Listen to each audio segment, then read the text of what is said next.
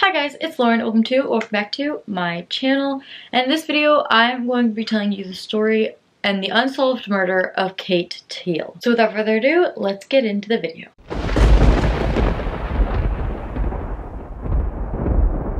This case took place in 1909 in St. Louis, Missouri. Kate Teal was a part of a house divided into several different apartments, and she had chosen one on the second floor in the rear part of the house, if that makes sense.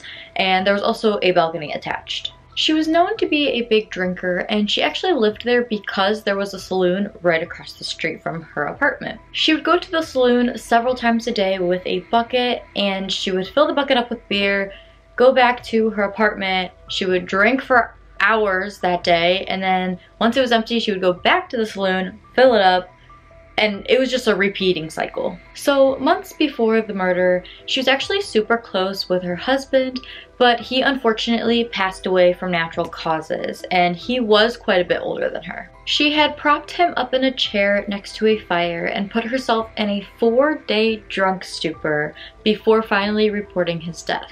She told the police that she was afraid that they were going to bury him in a potter's field, which, if you don't know what that is, it's basically when the city or county buries someone with no money and does it very cheaply. And so that aspect bothered her. After his death, she had taken his 2 small dogs. Her friend ended up taking one, and then she kept the small brown dog, and they were both very noisy dogs. Friday, June 4th, 1909, Kate had failed to come out of her room to go to the saloon and get a drink. Mary Lucca, or Luca, I'm not quite sure how to pronounce it, lived across the hall from Kate, and she became very worried about that observation. Kate's dog had been barking all night, and now it's gone into the next day, and Kate had not come out of her room at all. There was no sign that she had even been up and about inside of her room. Mary knocked on the door, but there was no response, except for, of course, the dog barking. And then she tried to open the door, but it was locked. Her second idea was to go to the room next to Kate's that was vacant, and luckily for her, it was unlocked.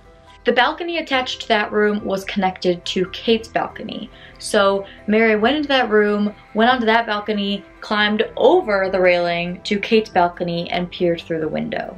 What she found was Kate Teal laying in her bed face up with blood everywhere.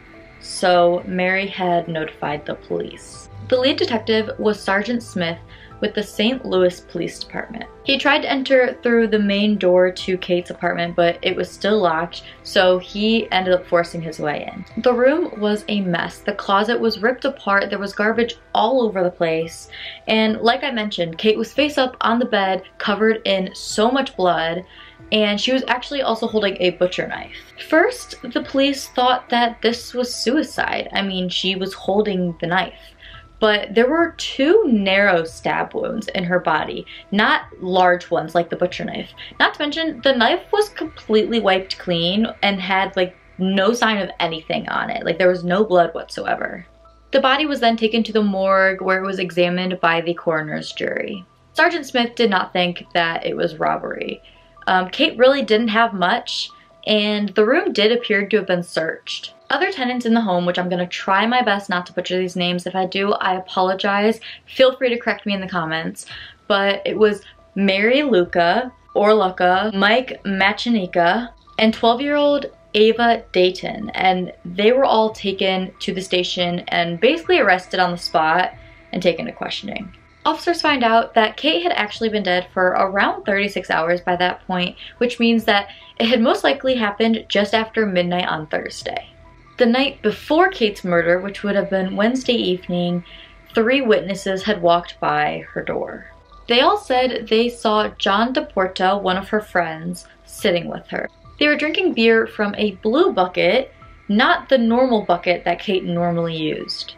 Ava was the most notable witness. Even though she was only 12 years old, she did know John, and she would have been able to easily recognize him. Officers searched other tenants' rooms, but they came up empty. They did, however, find a gold cufflink in Kate's room that they assume was probably dropped by the killer. They looked everywhere to see if they can find another one, but they had to let the tenants go because they had 0 evidence. Now here's what we know about the weapon. It was a very unique knife. It was about 1 inch in diameter and 12 inches long. As far as injuries go, she had 2 stab wounds.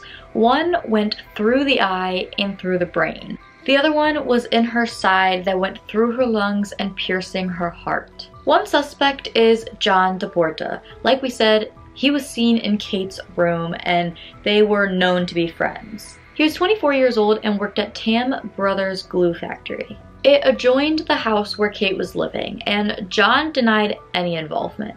In fact, he actually seemed almost surprised by Kate's murder, and so they decided to search his home.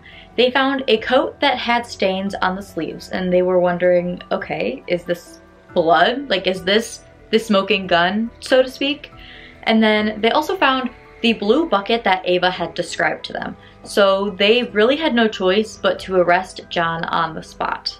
Charles Alwins was also taken into custody. Supposedly, he was telling people around town about how much money Kate had in her room. When questioned, Charles said that he is a partner for the saloon that Kate had regularly went to, and he claims that he did a job for Kate 3 weeks before her murder.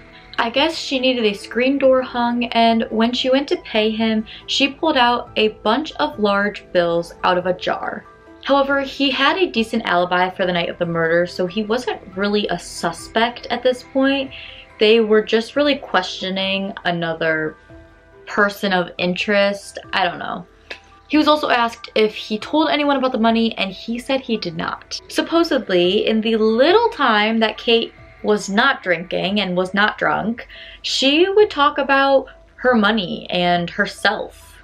Police were skeptical because she had a watch that was handed down from previous generations in her family, and she would use it as collateral for loans. In fact, her main source of income when she wasn't pawning off this watch was her wealthy brother. He would send her money to basically keep her on her feet, but he did refuse to send her any more than she originally asked because he knew that she was just going to spend it at the saloon and didn't want to provoke that behavior.